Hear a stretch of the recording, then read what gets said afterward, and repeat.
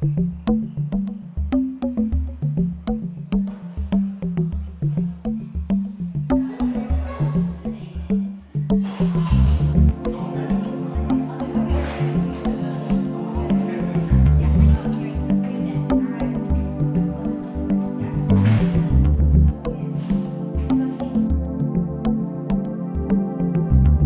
great compared to my friends that's at other universities.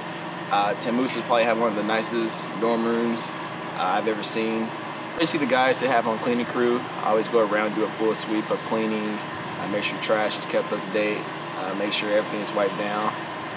The dorm rooms are new, so we have newer things to other campuses. Besides that, they're always wiping things down. Everything's up to date, so no problems with the dorm rooms ever being dirty or anything like that. So they're really strict on keeping the dorm rooms nice and clean. If not, you're gonna have a fee coming to you pretty soon. And it's not, them being mean or anything. Just if a fire broke out or anything, that people can come in and do what they have to do. It's my room stay clean. Growing up at home, I was always first to vacuum, keep my bed straight. So every time I leave in the morning for morning classes, I make sure my bed is kept straight.